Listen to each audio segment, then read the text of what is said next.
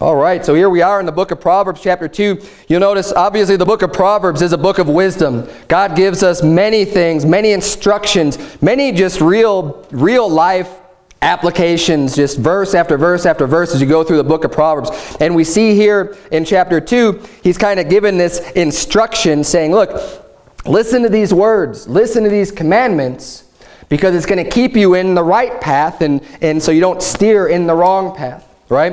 And we're going to spend a lot of time in the Proverbs this morning, but the subject matter at hand, I'm going to point you real quick. You could keep your place here in Proverbs chapter 2, but in Proverbs chapter 29 and verse number 5, the Bible reads, "A man that flattereth his neighbor spreadeth a net for his feet." The subject matter this morning for the sermon is flattery, and being able to watch out for people that flatter with their words. This is a truth, and you know, honestly, I haven't really heard this taught very much from the Bible, but it's a very important truth. And as you find in the book of Proverbs, you know, every single mention of the word flatter, flattery, flattering, never a positive reference, not even one time. It's always a negative reference, and it's something that we need to watch out for. So if you want to have wisdom in your life, just in general, read the book of Proverbs. Gives you lots of things to look out for. Watch out for this. Don't go in that way. Watch out. Keep these things in mind, and you'll be able to make right decisions in your life. And one of the things that we have to look out for is flattery. And what is flattery? Flattery is basically when people are trying to really praise you heavily and lift you up and try to make you feel real good about yourself. And look, there's nothing wrong about feeling good, you know, giving somebody a compliment. I'm not talking about compliments here, but when you start getting excessive compliments and people just continue and just go really overboard, that's flattery. They're flattering you, right? Nothing wrong with just saying, hey, you did a good job or anything like that. That's normal. But you should be able to notice, and what you want to be able to do is keep your eye out for when people really just start to tell you how great you are and all these other things. They're setting a trap for you. That's what the Bible says. That's what we just read. A man that flattereth his neighbor spreadeth a net for his feet. What they're trying to do is gain your confidence and make you like them. Right? Everybody likes to receive praise. Everyone likes to be told that they're good looking or they're doing a great job. It's something that appeals to your flesh. It appeals to your body. It appeals to something that you want to hear. So this is a tactic that people will use to set a trap for you to gain your confidence. If you think about a con man, what does a con man do? He tries to make you trust him, right? He's trying to gain your confidence in him. So a con man's not going to come to you normally, you know, dressed in shabby clothes and just look like a crook, right? Because you're already going to be looking at him thinking like, wait a minute, what are you trying to do here? The best con men are the ones that come to you looking really nice, right? They might be wearing a fancy suit and come to you and look like an upright person to try to gain your confidence. These are all different tactics that someone might use in order to lay a trap for you, in order to steal your money, in order to steal your goods, in order to do something else. And flattery is one of those things that's being used, and that's a subject for this morning. Now, there's many motives that a person might have to set a trap for you. You know, it might be to steal, but you know, there's many reasons. But there are a few that are a little bit more common in the Bible that are referred to, and those are the ones I'm going to be focusing on this morning. What we saw here in Proverbs chapter 2 is the adulteress. That's the first one we're going to look at. There's also the false prophet that uses flattering words. And then there's also people who are just basically haters of God, just reprobate, really bad people that are just out to hurt and destroy. And we're going to go through all three of these with biblical references so that we can be warned, so that we can be aware of these things. And as we live our life day to day, hopefully you'll be able to spot these things and be able to say, wait a minute, what's going on here? At least cause some red flags to pop up so that you don't fall into these traps that are being set for you. Let's look at this first one, the adulteress. Look at verse number 11 of Proverbs chapter 2. The Bible says, discretion shall preserve thee, understanding shall keep thee. That's the whole point. And he goes on and lists many things here, but we need to have discretion and understanding when people come to us. And he says in verse 16, it's basically a continuation of this same thought. In verse 16, to deliver thee from the strange woman, even from the stranger which flattereth with her words. The first person that we're looking at that flatters is the strange woman. Now, strange doesn't mean weird, right? Today we think of strange like, oh, that's a weird lady there. No, strange means someone who's foreign to you, someone that you don't know. It's a stranger, right? Here's someone that approaches you. You don't know this person. And the strange woman that flatters with her words, you just meet this woman and all of a sudden she's just telling you how great you are. Oh man, you're beautiful. All you say, especially if you're married, watch out for this. Because there are women out there, as we'll see here, that hunt for the precious life. There are women that are looking to find that good man, that pure man, just to defile him and bring him down. Let's keep reading here. Look at verse number 17. It says, which forsaketh the guide of her youth, and forgetteth the covenant of her God, for her house inclineth unto death, and her paths unto the dead. Let these words sink in.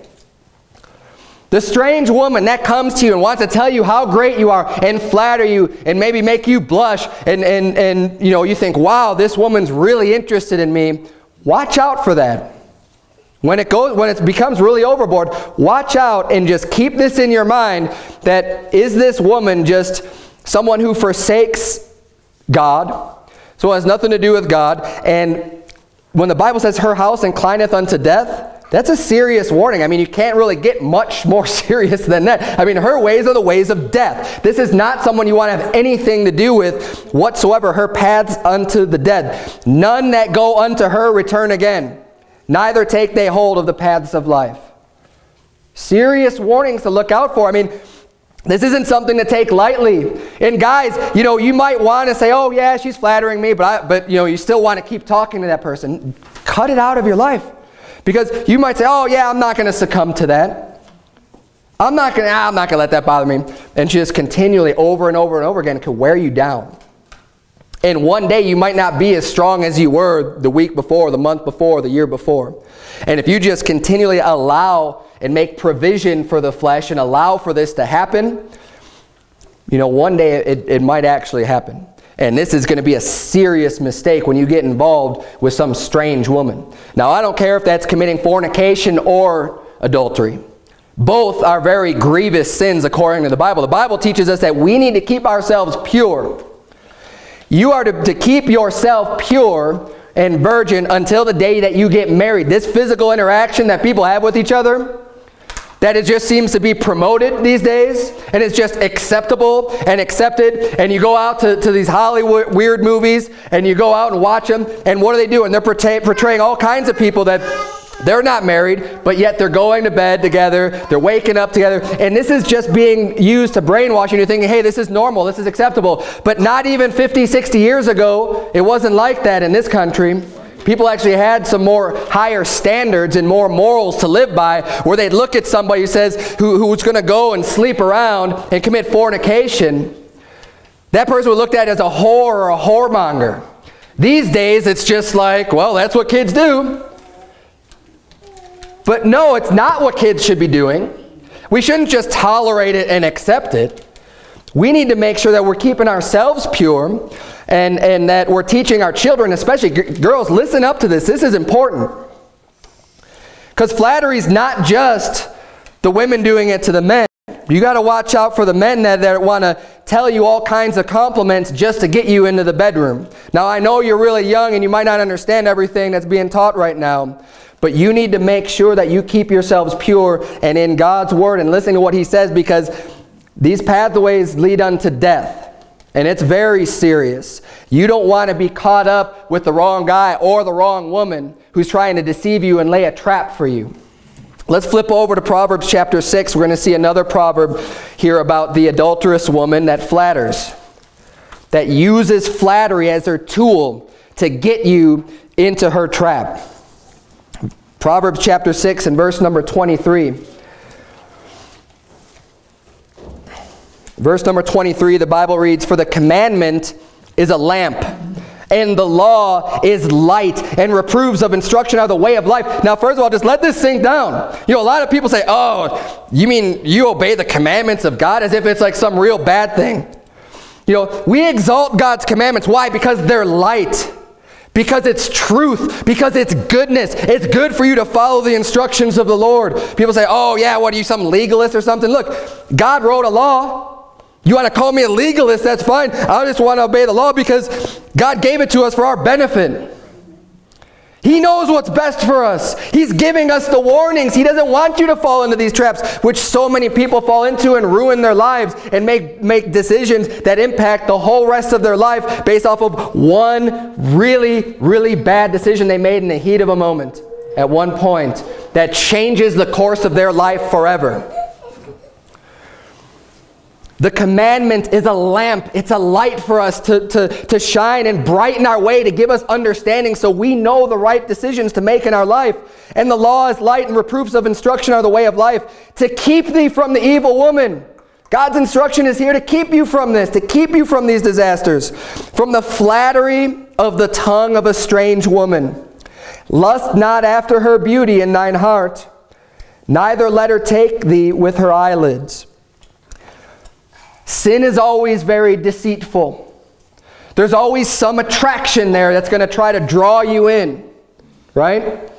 And with the strange woman, with this whorish woman, she may be very beautiful, right? She may be batting her eyelashes at you. She may be telling you all kinds of things that she knows you want to hear. Watch out for that woman, unless it's your wife. Watch out for that woman. That's the strange woman. That's why it's called the strange woman, because she's not your wife. Hey, wives, flatter your husband, right? Tell him how great he is. The only trap you might have to look out for is, okay, honey, can you buy this for me? No, this is in regards to the strange woman that flatters with her mouth, right? This is what we need to look out for. Look at verse number 26. It says, for by means of a whorish woman, a man is brought to a piece of bread, and the adulteress will hunt for the precious life. This may be a little bit hard to understand sometimes, and when we go over people, in many sermons, we read about people who are wicked people, who are bad people, all the way down to their heart. It can be difficult to understand sometimes for what I would call maybe a normal person to understand this, right? Now, don't get me wrong. Look, I know we're all sinners today. Every single person is a sinner. And we've all done things that are wrong in our life. But there are some people out there, like the wolves in sheep's clothing, that are bad people, whose heart is darkened and are reprobate concerning the faith. And they are looking like this. It says the adulteress will hunt for the precious life. Now there are people that commit adultery that allow themselves to be put in situations and allow bonds to form and end up committing a wicked act. And I'm not going to downplay that sin, because the sin of adultery is, according to the Bible, is worthy of the death penalty. That's how God feels about adultery and how serious of a sin it is. But that's one type of person that commits adultery. On the other hand, you have women, that's talking about here, a whorish woman that hunts for the precious life, that she has it out to go out and commit adultery with these men on purpose, and is looking to set a trap and to flatter them and just to get them in to her bed. This is the person who's using the flattery and the whorish woman that's going to bring you to nothing. It's going to bring you to a piece of bread. The adulteress hunts for the precious life. The Bible says in verse 27, can a man take fire in his bosom and his clothes not be burned? Can one go upon hot coals and his feet not be burned? So he that goeth into his neighbor's wife, whosoever toucheth her, shall not be innocent. You want to stay far away from that as possible. Proverbs chapter 7, you want to flip over to the next chapter. We'll see our last reference here for the strange woman, for the whorish woman. We'll continue on to our next flatterer. Proverbs 7, verse number 4. The Bible says, say unto wisdom, thou art my sister, and call understanding thy kinswoman, that they may keep thee from the strange woman, from the stranger which flattereth with her words. Now look, these are three different references in the book of Proverbs in chapter 2, chapter 6, and chapter 7 that refer to this strange woman that uses flattery. Okay, this is referenced over and over again. God's trying to let you know, okay, look, really, be careful of these women that are just continually giving you compliments. And especially men that are married. Look, it's so common for men to blow things off and just be like, oh yeah, well she's just being real nice. Right? And the wife's usually saying like, I don't want you anywhere near that person. And for good reason. Right? Because usually the wife is able to see things a little bit more clearly. Because when you start to receive flattery, often you like to receive it, but it could in a way brings your guard down a little bit. Because you're thinking, wow, like, I am really great, and this person is recognizing how great I am, right? And that's what we'd like to think. And that's why it works. But that's also why we're being warned about it so many times. Is because, and I'm not saying if someone gives you a compliment, just be like, get away from me, whore. Use discretion, use discernment. That's what the wisdom's all about, right? When, excuse me. When you start to see the pattern, and usually it'll be someone that you come into contact a little bit more frequently, watch out for that. If you're married, you don't want to destroy that relationship at all. And like I said, adultery is in my opinion, it's like, if not the worst sin, one of the absolute most worst sins that you could possibly commit. Because you're not only affecting yourself, you are severely impacting your spouse. I mean, you are hurting and damaging your spouse and breaking that trust. It's such a horrible sin. And that's why God gave the death penalty for it. And this is, people might be like, the death penalty, it's happening all the time. And people getting divorced left and right because people commit adultery. No, under God's law, people will be put to death. And that's a righteous judgment for that sin. It really is. It's a righteous judgment. And that's something that today people just kind of blow off. The more things seem to happen, the more prevalent they are, the less people really think it's that bad of a sin. A great example of that is lying. Right? The Bible says in Revelation chapter 21, verse number 8, and all liars shall have their part in the lake which burneth with fire and brimstone, which is the second death. But today when people talk about lying, it's like, well, everybody lies. Look, I've lied before, you've lied before, so because we've done it, then everyone just seems to downplay the severity of that sin. But even in the Ten Commandments, the Bible taught us, hey, don't bear false witness. Right? If God places a punishment of hell on telling a lie, that's a pretty serious sin. And we need to treat it as such. And just because things become prevalent doesn't mean that we just downplay how serious it is. And adultery is one of those things, unfortunately, in our culture that seems to be becoming more and more accepted.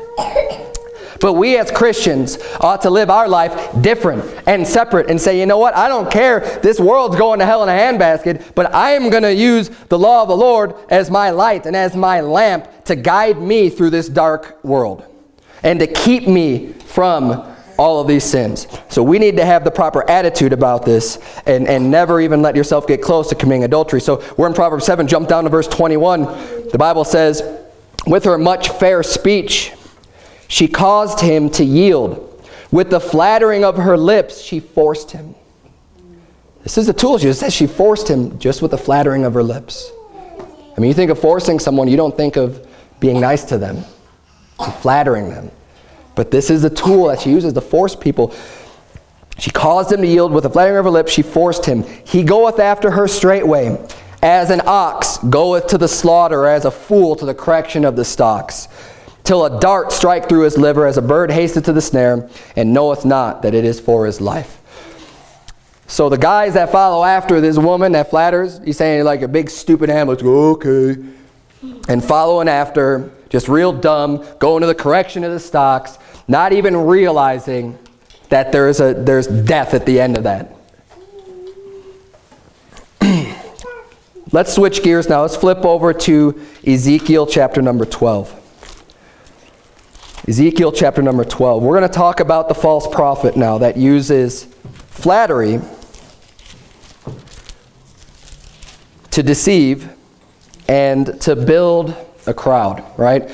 Now what I've noticed just firsthand, just personal experience, I've seen false prophets start to come up a couple times And oftentimes what I've noticed is what they'll try to do is just flatter everybody that comes to them and say, oh, wow, that's great. And we're going to, I don't want to get too far ahead of myself because there's a good example of the Bible too, where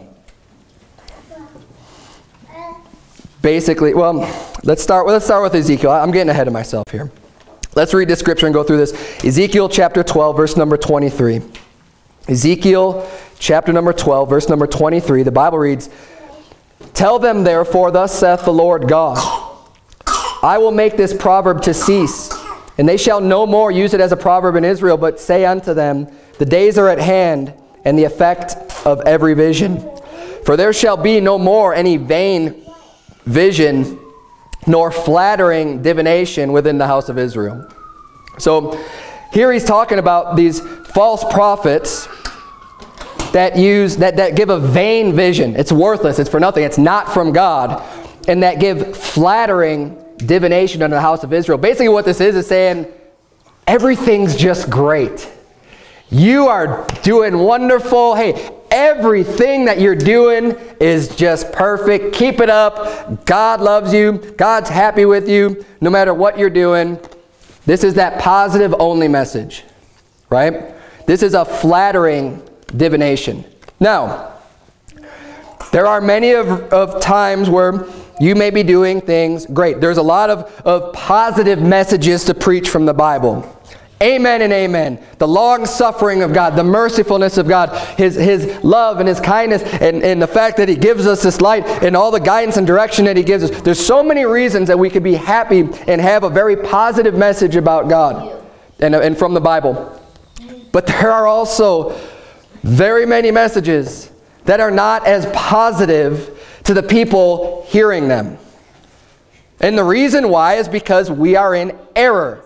Because we're sinners and we need to correct our ways. And that there are judgments and there are punishments associated with doing wrong and committing sins. And those aren't the most pleasant to hear. And oftentimes, you know what? That might cause somebody to leave this church because they don't want to hear it, because maybe you're caught in that specific sin. And I'll bring up one. I brought it up many times, and it seems like every time I bring it up, I lose somebody. So I don't know what's going to happen this morning, but the Bible teaches that for somebody who has been divorced already, if you go and marry somebody else, you're committing adultery. Jesus Christ Himself taught that. He says that's what's taught in the old law. You are not absolved from that law until your spouse or ex-spouse has died. That is when your vow to that person has ended. You know, it's until death do us part. And when you're married to that person, the only time under God's law you're legitimately allowed to marry somebody else is once that person has passed away. Of course, the Bible says, except for the cause of fornication, and that is prior to the consummation of the marriage, because it's not fornication after you've consummated the marriage. After you're married, it's called adultery. Right? Once you're married and you commit that physical act, that's called adultery. So when the Bible gives that one exception of fornication, that's prior to marriage. That is the act that happens prior to adultery. So when somebody, and that gives the example of Joseph with Mary. They were espoused, but they had not consummated the marriage yet because they hadn't come together. They hadn't really completed the marriage. He would have been allowed to put her away in divorce because she was with child. And obviously, except in her case, there's only one way that you can become with child, right? And that's being unfaithful. So that was the only allowance for divorce, right?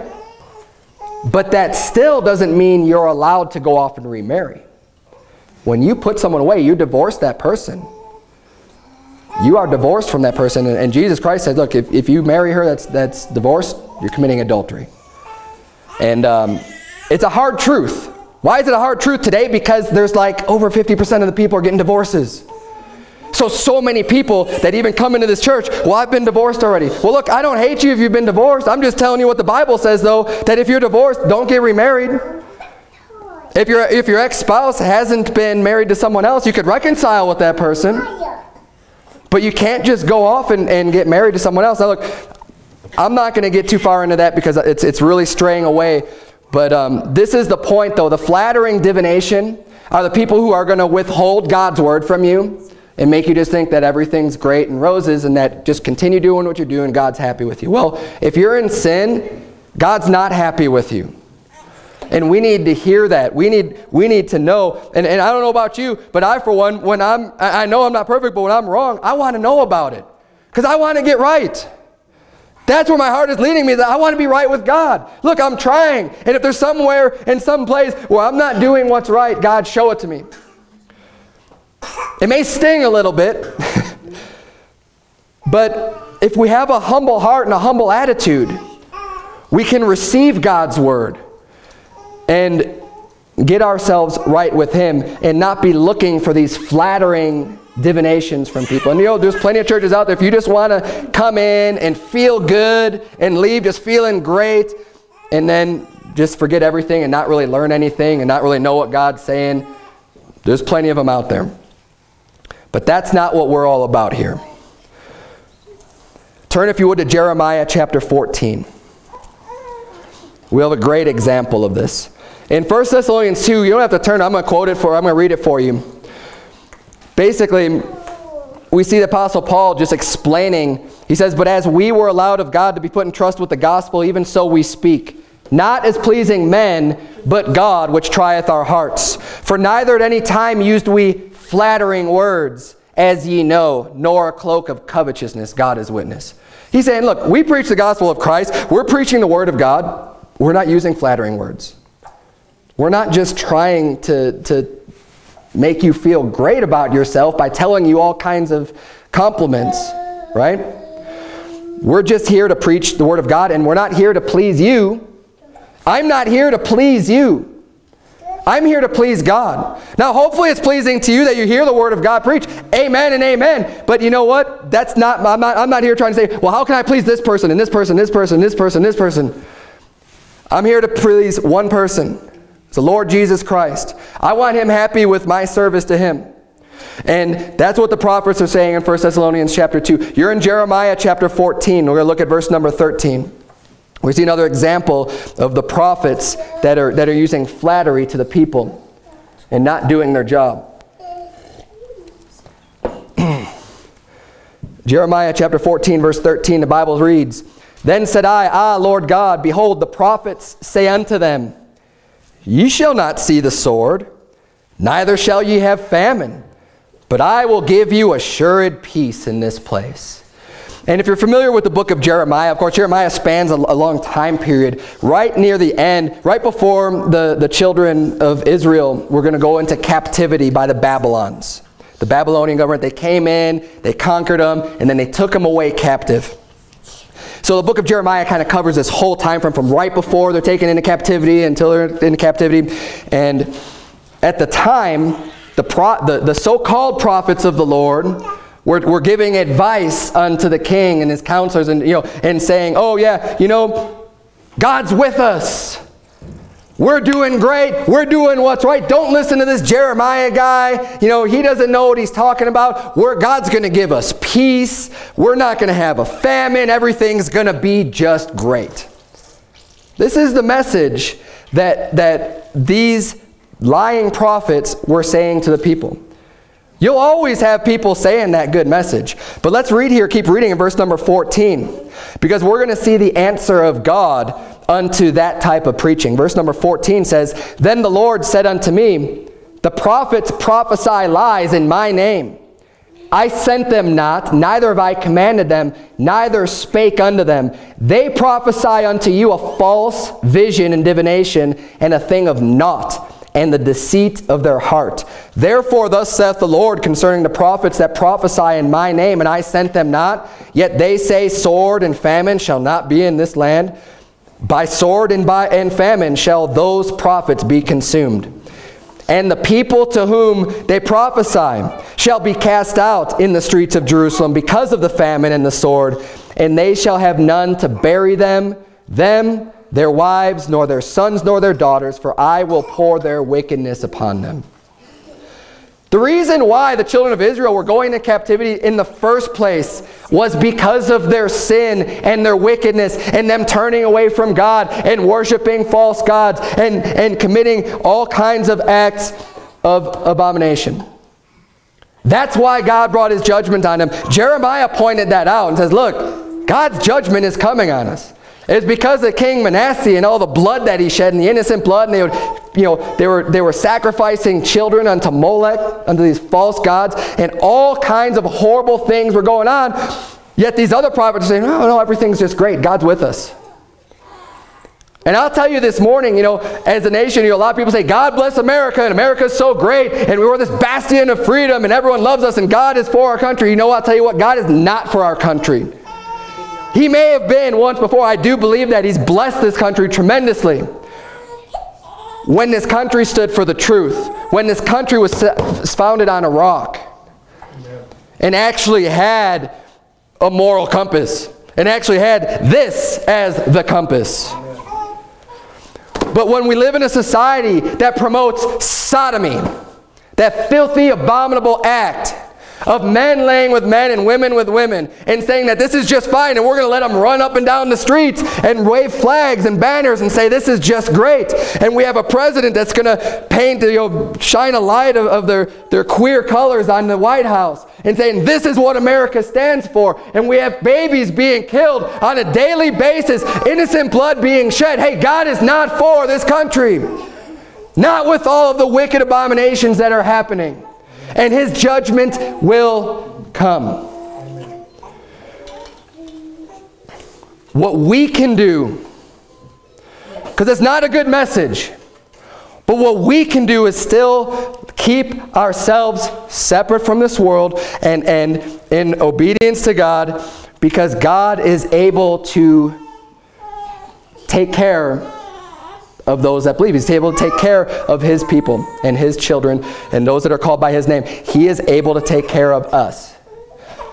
But we don't want to make sure we're not getting caught up in all the rest of this world's garbage. And look, we're here to be lights also, right? We're not here just to conceal the truth and the wisdom that we have in God's word.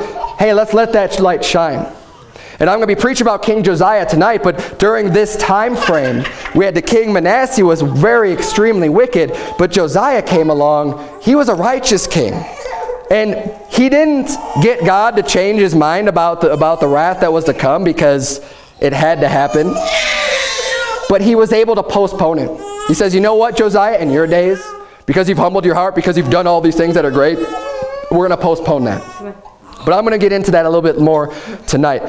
We're in, the last point I want to point out here about Jeremiah 14 is that not only did he say, okay, yeah, you prophets have said you're going to be just fine, there's no sword, there's no famine. He says, well, you're going to die by the sword and the famine.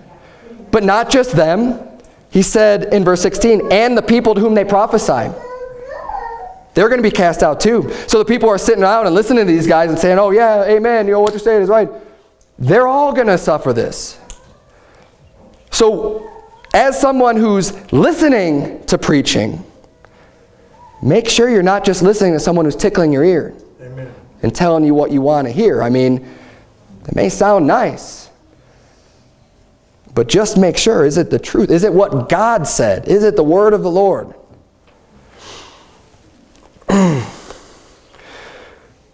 Now here's where I'm finally caught up to the part where I was getting ahead of myself with the false prophet that tries to use flattery. And one of the ways they do that, one of the reasons they do this, is to try to build their own congregation, try to get people to follow them, try to attract people to follow after them. There's a good example in the Old Testament. If you want to turn there, you can. We're just going to look at one verse in Numbers chapter 16. This is, of course, with Moses in the wilderness. Moses, of course, was leading the people. He was receiving the word of the Lord. Him and Aaron were being used to convey God's message unto the people. And all throughout this time, Moses was the leader. I mean, he was the one that was like the chief leader of the children of Israel to guide them through this. And for good reason. God had chosen him to be the leader. He was appointed to be in that position. In Numbers 16, we're going to see a man named Korah. And in Jude, it talks about Corey, it's the same person. Corey as being the, the gainsaying of Corey.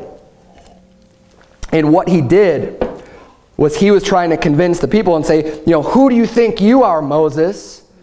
Who do you think you're the one that's leading this? And what about all of us? We're all sanctified by God. Aren't we all just capable of making decisions? Who do you think you are? This is the attitude of Korah. We'll read that in verse number 3 of number 16. The Bible says, and they gathered themselves together against Moses and against Aaron, and said unto them, ye take too much upon you, seeing all the congregation are holy, every one of them, and the Lord is among them.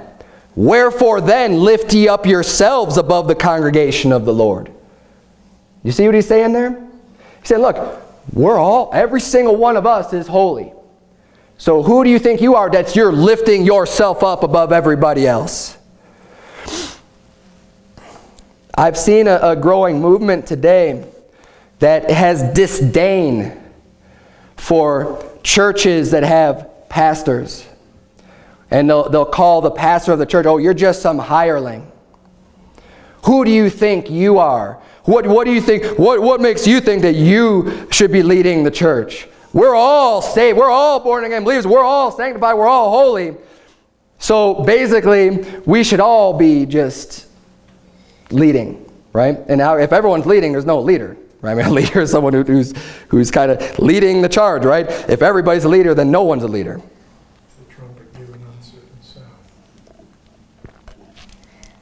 Amen.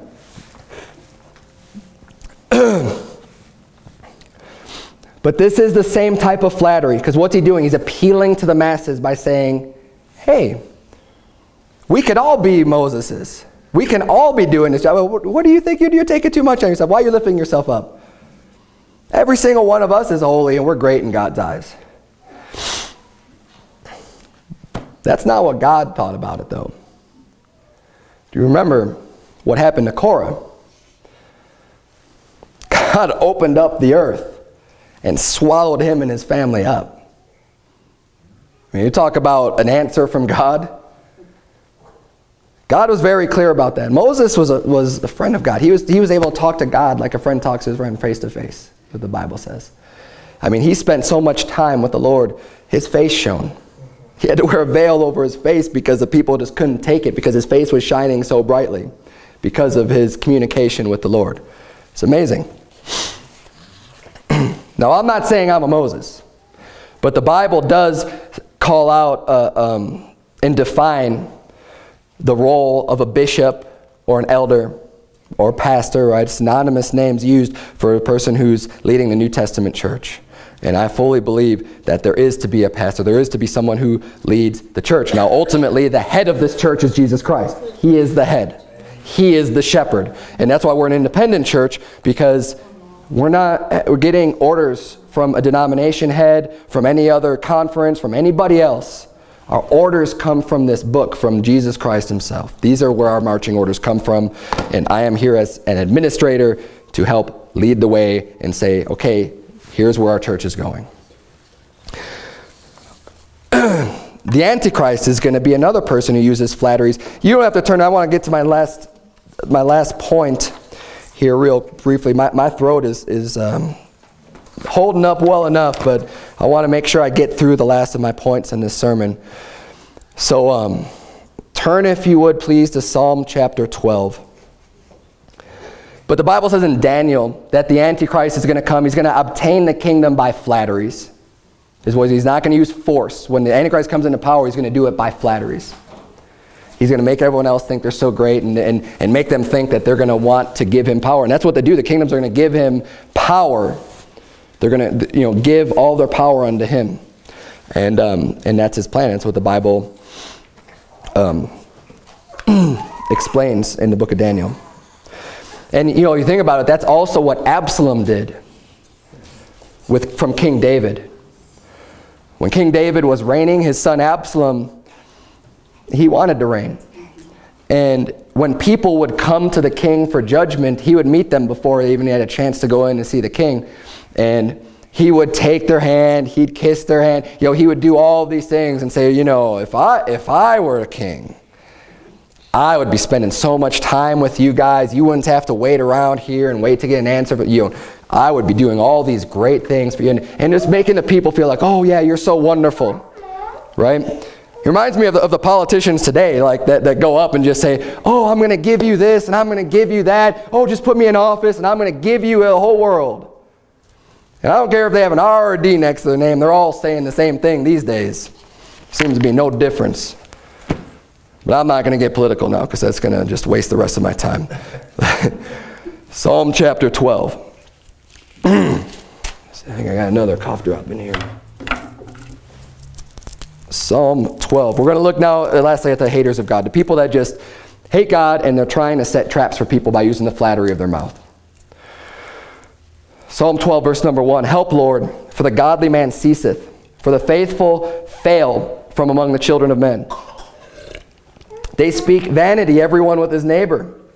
With flattering lips and with a double heart do they speak.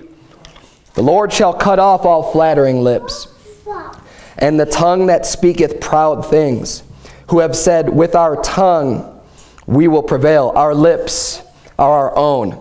Who is Lord over us? This is the people that want to have nothing to do with God. Who is the Lord? You know, with our lips, with our tongues, we're going to prevail. They belong to us. I'm going to say what I want to say. I don't care about God. Who is Lord over us? The Bible says he's going to cut off all those flattering lips and the tongue that speaks proud things. Flip back, if you would, to Psalm chapter 5. Psalm 5, verse number 8.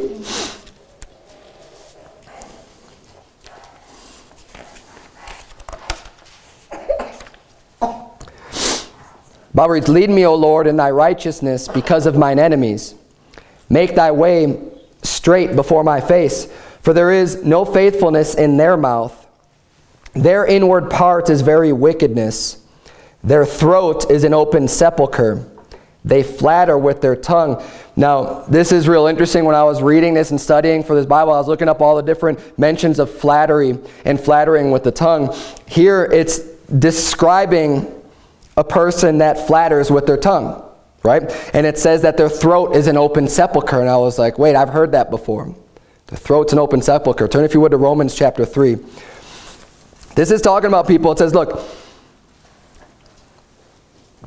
there is no faithfulness in their mouth. Their inward part is very wickedness. These are wicked people that we're referring to that are using this flattery of their tongue. It says their throat is an open sepulcher.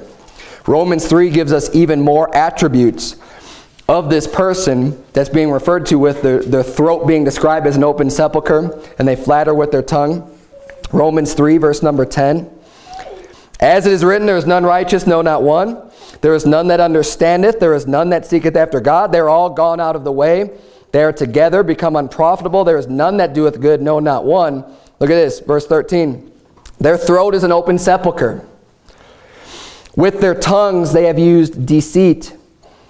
The poison of asps is under their lips, whose mouth is full of cursing and bitterness. Their feet are swift to shed blood. They don't even think about it. They're swift to shed blood. Destruction and misery are in their ways. In the way of peace have they not known. There is no fear of God before their eyes. All of these are more attributes to give you a little bit more of understanding of these people who are using the flattering words. They don't care about God. There's no fear of God in their eyes. They don't know the way of peace. Right? They don't know Jesus Christ. They're definitely not saved. This is talking about a wicked person whose mouth is full of cursing. Their feet are swift to shed blood. Their throats, think about an open sepulcher. Just death and stink, and that's what their throat is. That's what's coming out of their mouth. Jesus called out the Pharisees as being these type of people. In Matthew 23, he rails against the scribes, the Pharisees, hypocrites. He says, woe unto you. And then he goes on and on and on. And he's in Matthew 23, just saying, woe unto you, scribes, Pharisees, hypocrites. And he just rails on them. He says in verse 27, woe unto you, scribes and Pharisees, hypocrites, for ye are like unto whited sepulchres, which indeed appear beautiful outward, but are within full of dead men's bones and of all uncleanness. This is, and you know, those are the false prophets too, the Pharisees. They were wolves in sheep's clothing. They came in to destroy. They were plotting to kill the Lord Jesus Christ. They didn't know the way of peace. They wanted to have nothing to do with them. Their feet were swift to shed blood. On the outside, though, they looked great, right? They wanted to command the respect of the people and say, oh, they came in their fancy long robes, and they made their great long prayers, and they loved the uppermost rooms at the feasts. They loved the praise of men more than the praise of God. But inside, they were wicked, bad people that were out to destroy. And they used the flattery. They even tried to use flattery on Jesus Christ himself. Last place I'll have you turn, Matthew chapter 22. Matthew 22 is the last place. We're almost done. I'm going to wrap it up. Matthew 22. All throughout Jesus' ministry, they were trying to lay traps for him. They're always trying to confound him in his speech and try to ask him questions to which there was seemingly no right answer. This was a continual tactic that they tried to use. If you remember when they brought him the woman taken in adultery, this is a verse that causes a lot of confusion among believers. We brought the woman taken in adultery, and this is where people think that God's law doesn't really mean anything, because he said, let him that is without sin cast the first stone, right? But when you read that whole story from the very beginning, the reason why they even brought that woman to her, it's not because they were interested in the truth. It's because they were trying to trap Jesus Christ in what he said. So seemingly he would have two choices. One choice would be to say, yes, put her to death. Right? According to Moses' law, he could have said that. If he would have said that, the Jews were not allowed to carry out a death sentence under Roman law. Had he said that, now read the Bible. It says that they were, because that's why they brought Jesus to Pilate. Because he said, well, ye crucify him. He said, well, we're not able to. They needed permission from the Roman government in order to put someone to death. Now, there's other crimes they were able to deal with, but not the death penalty. If Jesus would have usurped the authority of the Roman government, boom, they got him. Boom. Throw him in prison. He's, put him to death, whatever it would have been. It's a trick question. And if he would have said, well, no, she shouldn't be put to death, well, now you're just saying that you're going against Moses' law. He answered very wisely. He never said, don't put her to death. In fact, he said, throw a stone at her, right? But he said it in a way that, let him that is without sin first cast a stone at her. And he's obviously making a point. There's a lot of things going on in that story, but the point is that they were trying to trick him in his words. That it was a trap. Look at Matthew 22. We're going to see where they're trying to flatter him first. They're trying to butter him up. Again, to trap him, because they're laying a trap. Verse number 15, then went the Pharisees and took counsel how they might entangle him in his talk. This is their motive. They're trying to trip him up. They're trying to entangle him and get him stuck saying something that's not right or not true, or they could accuse him of something. Verse 16, and they sent out unto him their disciples with the Herodians, saying, Master, we know that thou art true, and teachest the way of God in truth. Neither carest thou for any man, for thou regardest not the person of men. Aren't you so great? You don't care about people. This is what they're doing, right? They're laying they're setting their trap, trying to make him feel, we know that you're this awesome teacher, and that you don't care what anyone has to say or think. Tell us therefore, what thinkest thou? Is it lawful to give tribute unto Caesar or not? But Jesus perceived their wickedness and said, why tempt ye me, ye hypocrites?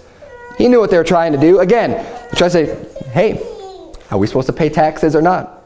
Another trick question, right? Because they're trying to get him to say, well, no, and of course, no, then he's going to be arrested as not paying your taxes. But he had already mentioned before, and we could see other examples where he says, look, the children are free. The government's supposed to be charging taxes of foreigners and of strangers, but not on us.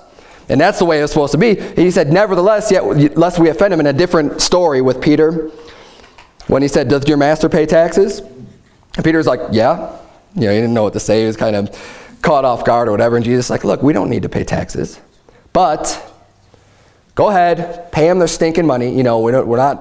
That's not our fight. We don't care about that. Just give them their money and let them be.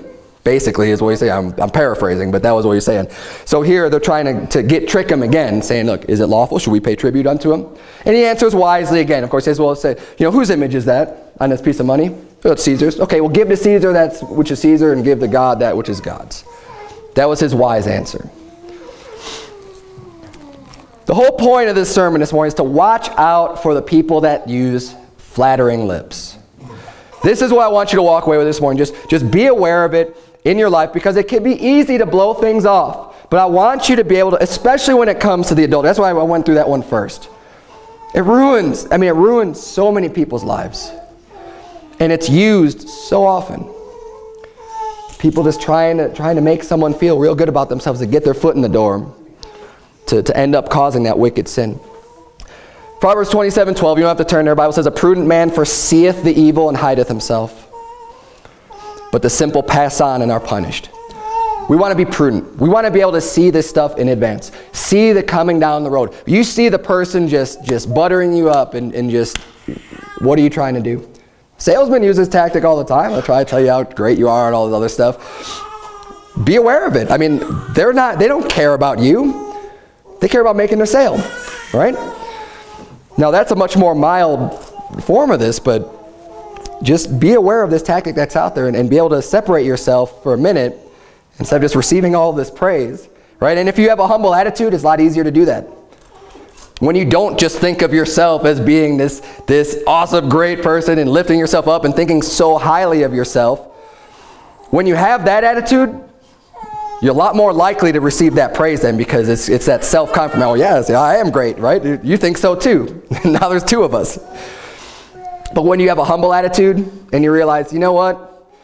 I'm just a sinner. I'm not anything special, and I'm trying to help other people out. When you have that type of attitude, it's a lot harder to fall into this trap. So let's keep that humble attitude.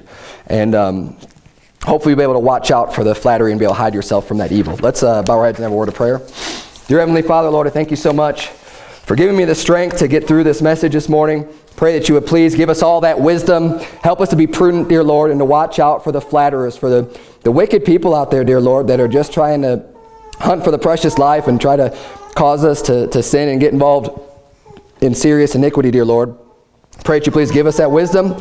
And we thank you for your book of instruction, dear God. Help us to continually change our life to be more in compliance with your words. It's in Jesus' name we pray. Amen.